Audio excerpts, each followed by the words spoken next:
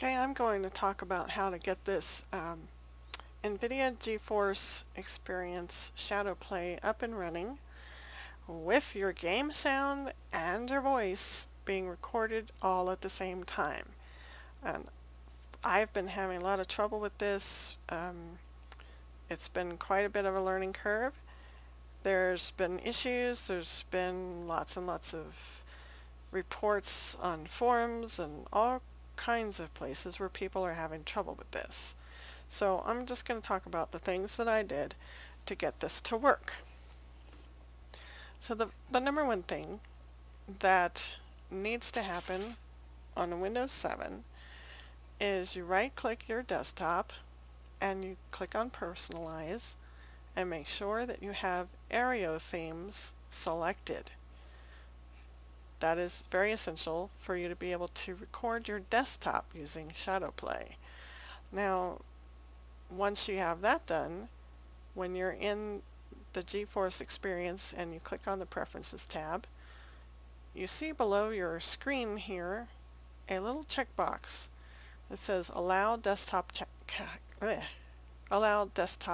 Capture. That needs to be checked. So once that's checked, you can set up the other preferences. You can have if you had a webcam, you would, point where that would show up on your screen. Your status indicator that shows whether you're recording or not. The FPS counter that you can locate it anywhere on your screen that you want.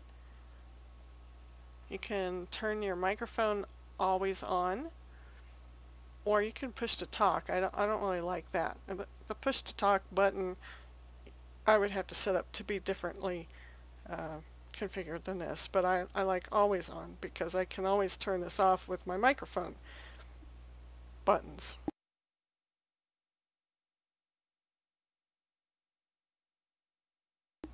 Okay, so even with these set up, you're going to have to check a few other things. Go down to your speakers and right-click and open your Recording Devices tab. You want to make sure that your microphone is your headset and no other drivers are competing to be the recording device. So everything else is disabled. On the playback section, your speakers is also going to be set to default on your headset. Everything else is disabled. I've gone into different websites. They've asked you to look at properties. I don't like listening to this device because it kind of brings feedback on your voice back to you. So that's about it for the sound setting. Under the control panel, you would click on Hardware and Sound, click on Device Manager. Now there's something interesting. When I looked up all of these solutions, most of them said to eliminate all the other drivers except for your headset. I found that to be not true.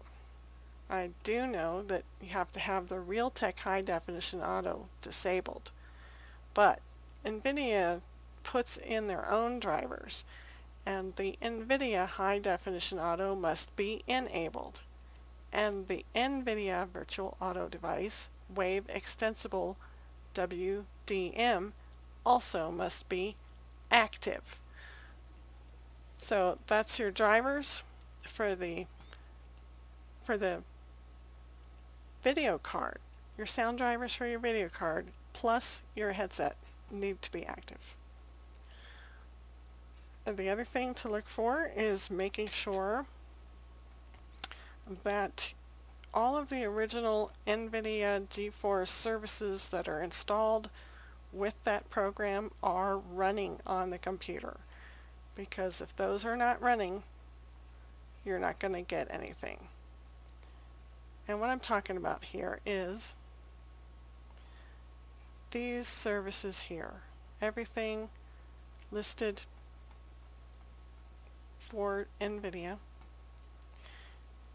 you must have running.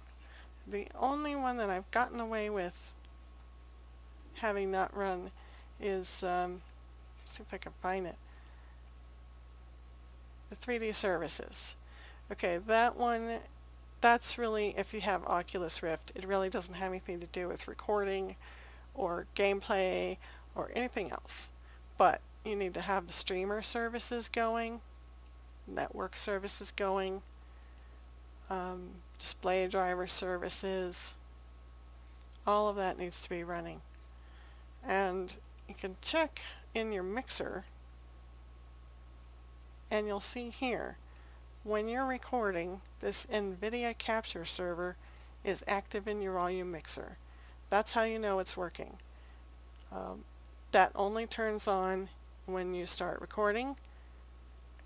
After that, you should be good to go. I hope this helps. It's kind of a compilation of several different tips and tricks that I found around the internet, spanning back to like 2011 and whenever the Shadowplay was just a little baby beta. So this should help, and good luck.